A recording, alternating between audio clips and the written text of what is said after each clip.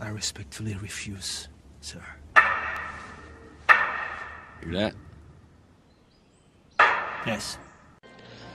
Hello everybody, this is a message to all Mariano Cabrera students. I'm Richard Sammel and I very much support and love his work as a teacher. I'm a teacher myself and I have done a lot of method acting. I worked with teachers from the Actors Studio in Rome, with Susan Strasberg at the times.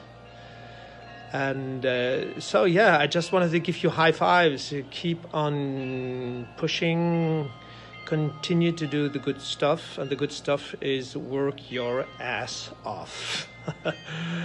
That's what passion is very useful for.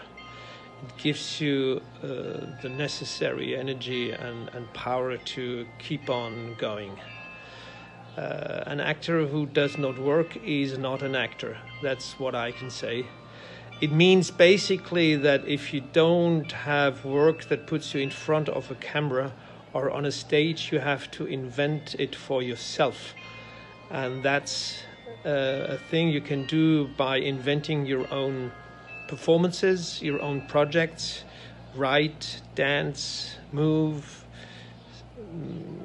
learn how to sing, to play an instrument, whatever, but keep yourself busy, because if you stand still and if it's not for meditation and good spiritual reasons, it's not going to bring you any further.